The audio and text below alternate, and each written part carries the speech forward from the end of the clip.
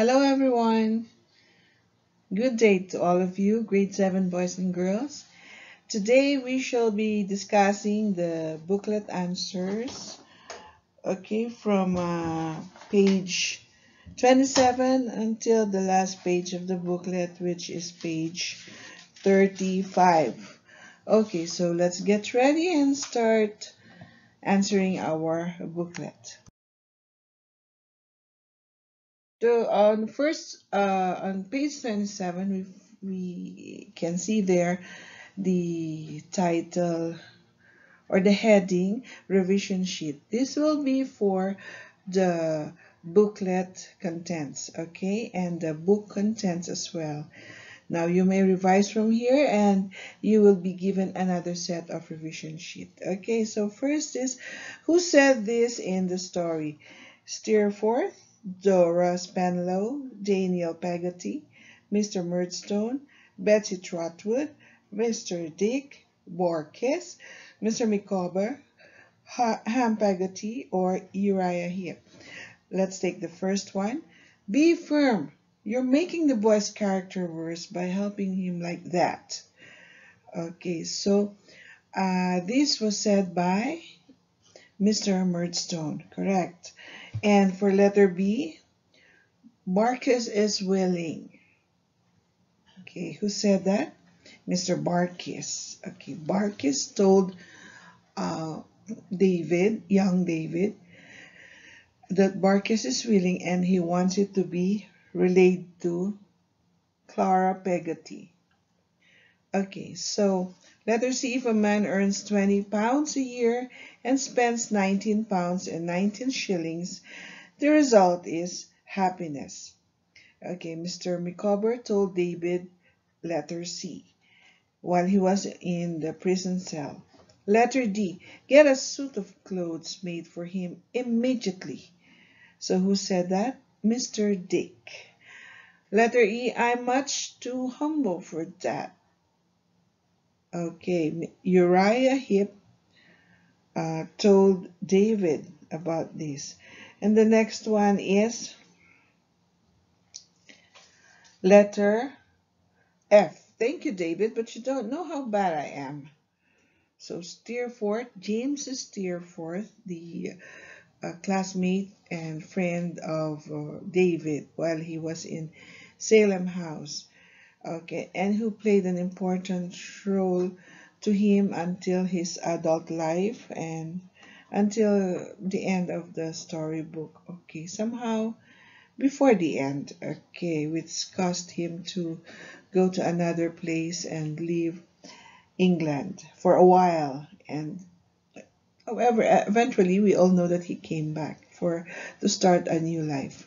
Letter G, Daniel Peggotty said, I wish I drowned him when I had a chance. Okay, letter H. Oh, David, blind, blind, blind. Who said that? It's Aunt Betsy, right.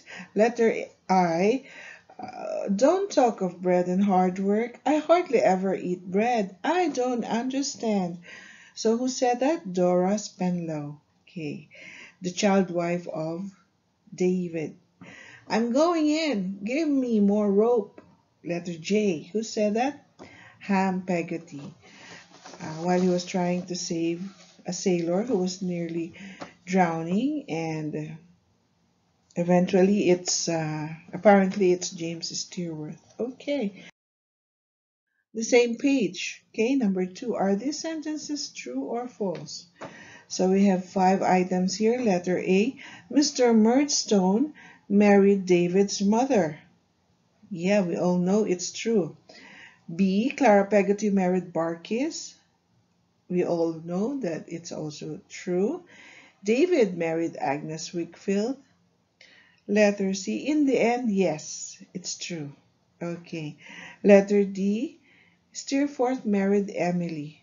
No, he didn't. And that's the reason why Emily left Italy. And she returned to London where Daniel found her.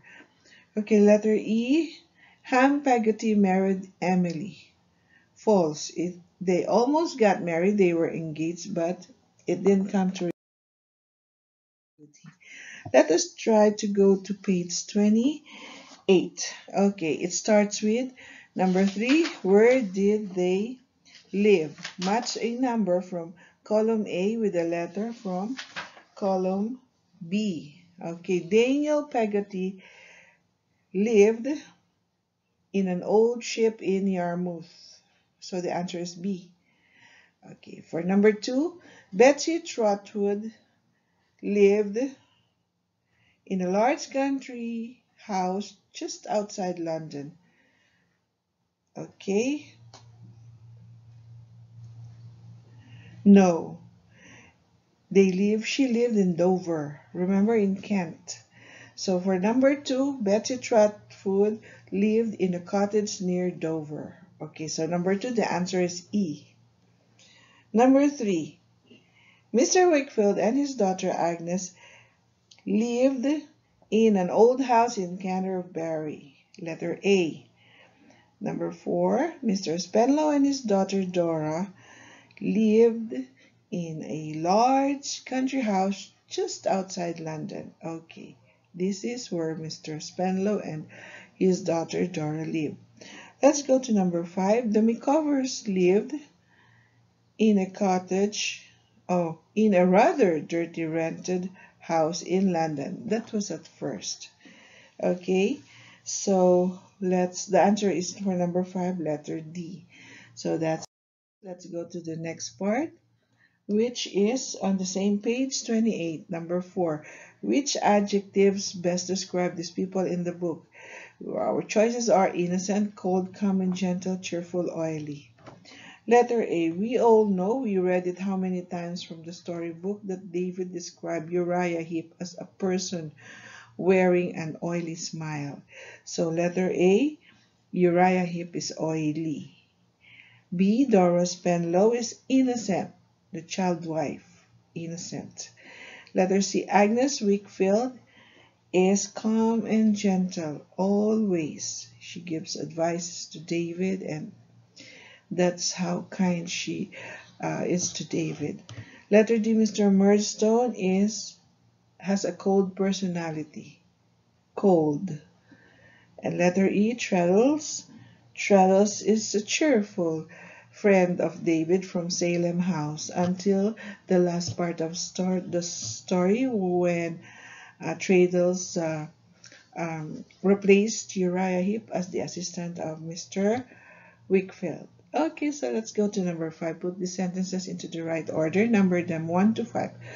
So let's see, after having gone through all the sentences, number 1, or the first, okay? The first sentence should be letter C. That evening, I was returning from the theater when I recognized someone going into the hotel. And the next sentence, the next incident was letter E. They welcomed him warmly as my best friend. All right, and then we have the third sentence, which should be letter A. We watched him walking along the London road until he disappeared from sight. And number 4 should be letter D. His clothes were dusty and he looked older than before, with white hair escaping untidily from under his hat. And number 5 should be letter B. He and Emily have made friends there and are happy in Australia. They're referring to Daniel and Emily. Okay, so the answers are 3, 5, 1, 4, 2.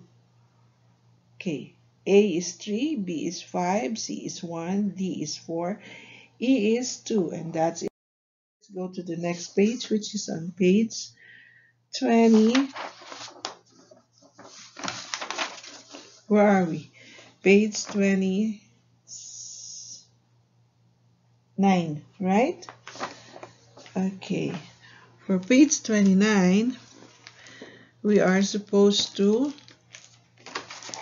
have a multiple choice test. Okay, for the multiple choice test questions, we have here David Copperfield's father died when? When do you think he died?